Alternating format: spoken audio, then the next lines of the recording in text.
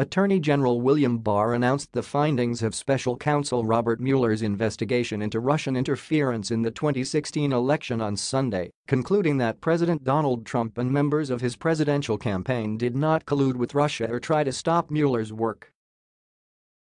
But that hasn't stopped anti-Trumpers or Democrats from vowing to continue to investigate the president on numerous fronts. Robert Mueller may have completed his report, but other investigations into President Trump are expected to carry on for months, National Public Radio, NPR, reported on Saturday before details of the Mueller report were released on Sunday. Even though Mueller's investigation into 2016 U.S. election interference is over, there are several different ways inquiries into President Donald Trump, the Trump Organization and the Kremlin will continue, The Huffington Post reported on Saturday. NPR reported that at least 8 federal criminal cases are ongoing. In Congress, the Senate Intelligence Committee has yet to complete its 2016 election interference investigation and issue a report, and multiple committees in the House have launched wide-ranging inquiries on multiple topics beyond the Russian interference issue. And the same Justice Department that produced the Mueller report has other investigations underway, according to NPR, even if none of the cases have yet to involve the president directly. Roger Stone, who was a political consultant to the 2016 Trump campaign, will face trial later this year for charges of obstruction, witness tampering, and lying to Congress.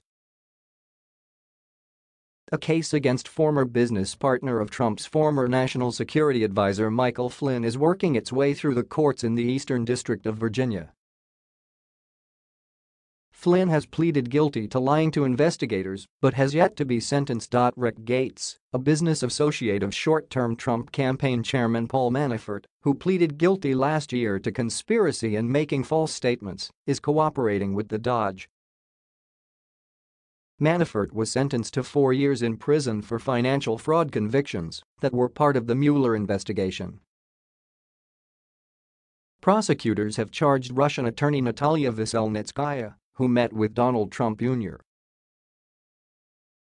at Trump Tower in June 2016 to give the Trump campaign political information about Democrats, has been charged with obstruction of justice in an unrelated case. The U.S. Attorney's Office in Manhattan is looking to establish whether the Trump 2017 inaugural committee may have broken the law by, among other ways, raising money from foreigners, NPR reported. Representative Elijah Cummings, DMD, requested information from 81 individuals and entities in early March related to security clearances and businesses' practices in the Trump Organization. Representative Jerry Nadler, D. New York, chairman of the House Judiciary Committee, could introduce articles of impeachment against Trump. Nadler has said he believes there's already evidence that Trump committed acts that may rise to the level of impeachment, especially what Nadler has called potential obstruction of justice, NPR reported. Federal prosecutors from the Southern District of New York continue their investigation into the hush money paid to porn star Stormy Daniels and Playboy model Karen McDougal for their alleged sexual affairs with Trump. These payments, totaling hundreds of thousands of dollars, could mean the president committed campaign finance violations during the 2016 election race, The Huffington Post reported. A New York State Attorney General is investigating Trump's dealings with Deutsche Bank as it relates to his attempt to buy the Buffalo Bills football team.